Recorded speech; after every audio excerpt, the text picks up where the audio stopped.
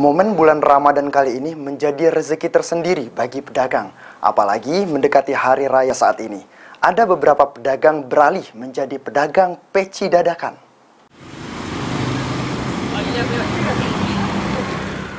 Berkah di bulan suci Ramadan dirasakan penjual peci di Kota Batu Raja, Kabupaten Oku.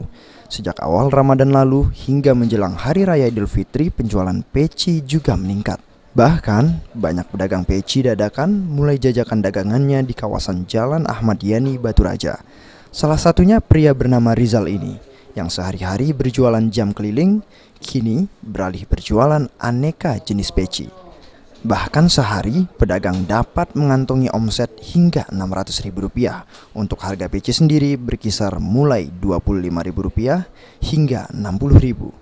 Di lapak yang beralaskan terpal plastik, Rizal bersama pedagang lain menjual aneka macam peci, mulai dari peci songkok, peci taliban, peci borju, hingga peci oval anak.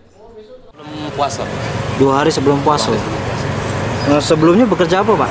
Kita dagang juga. Dagang juga, dagang apa, Pak? Jam. Dagang jam. Jam keliling. Oh, paling Ya, kecil. dari harganya macam-macam dia. Dia mulai dari harga 25 sampai 60.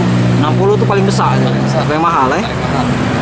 Jenis songkok, Songkok, taliban, sama motif borju. borju. Jenis yang dicari yang mana, Pak? Yang songkok hitam yang kebanyakan. Misalkan itu kan apa tuh ciri khas pemakaian sehari-hari. Bisa penjualan per hari sampai 500-600an. Lebih meningkat dari tahun belakang. Oh, tahun belakang, ya? Tahun belakang kan agak susah. Sejauh ini, para pembeli lebih banyak mencari peci jenis songkok berwarna hitam. Menurutnya, tahun ini menjadi berkah tersendiri bagi mereka. Apalagi saat seperti ini, penjualan jam tangan cenderung sepi. Ari Pranika, Paltv.